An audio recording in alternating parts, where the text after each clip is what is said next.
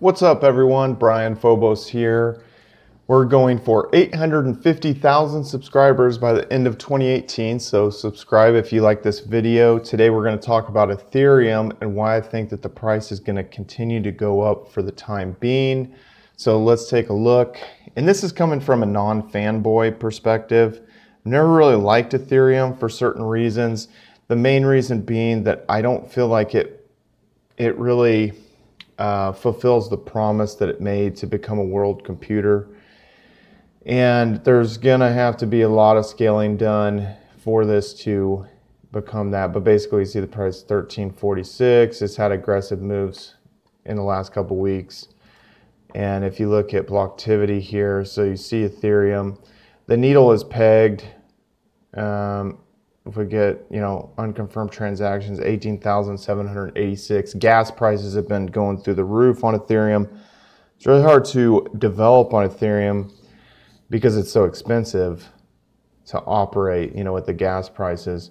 Now you see Steam here, not even a percentage utilization, and it has the record for the most transactions in a 24-hour period of time. So as far as platforms go, for Ethereum to only run really two applications, being Etherdelta and CryptoKitties, and that in itself, and then the additional transactions to, send Ether around to the different exchanges and everything, that whole thing is kind of pegging it. So that's kind of a major issue sort of going forward. But I think for the price perspective, it's going to continue to rise. Now, I think during the summer, like more into the fall, it definitely saw a dip.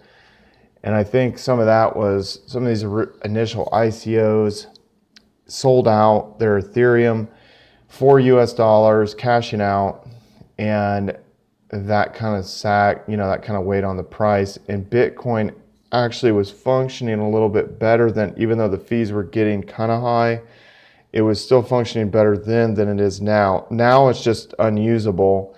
So at this point, when people are buying from exchanges like Coinbase, they'll essentially buy Ethereum to send over to now more popular exchanges like Binance that have Ethereum markets. I mean, are you kidding me?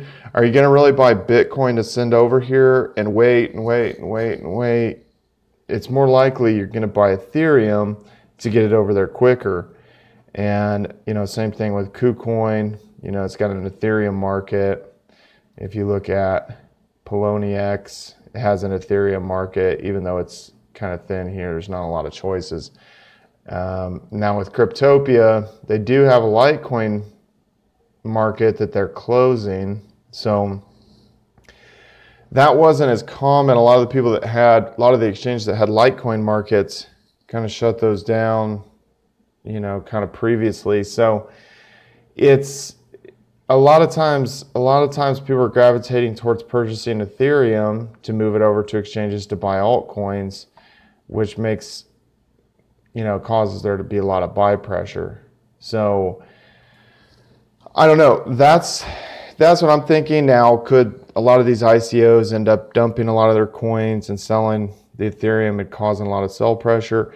I think that, yeah, that does happen somewhat, but for right now, because of the situation with Bitcoin being unusable, that there's a lot more buy pressure than there is sell pressure.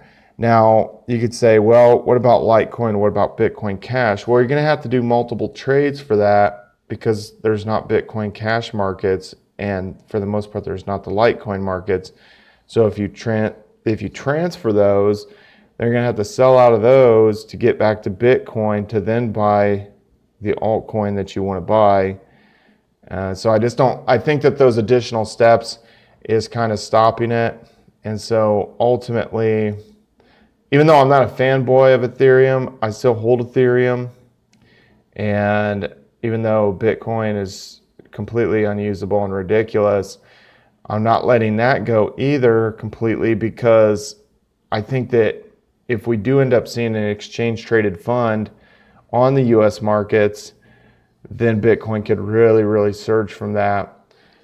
So I don't know if that'll happen. I mean, we've been talking about an exchange traded fund on the stock market since 2013. So whether it happens this year or not, I'm not really sure. I'm not going to hold my breath. I'm not holding my breath for Bitcoin to scale, and I'm not holding my breath for Ethereum to scale anytime soon. Ethereum has a better chance of scaling and making improvements, but when are they going to proof of stake? Who knows? But I think ultimately what will end up in the top position will be a platform. Whether it's Ethereum, whether it's Cardano, whether it's Neo, or whether it's EOS, what's going to end up in number one, I feel, is going to be a platform. And to tell you the truth, I think it's going to be EOS. And I'm going to do a future video on EOS and why I think that. But anyway, that's the video for today. Please subscribe and follow me on all social media at Brian Phobos, Steemit, Twitter, Instagram, YouTube. See you guys later.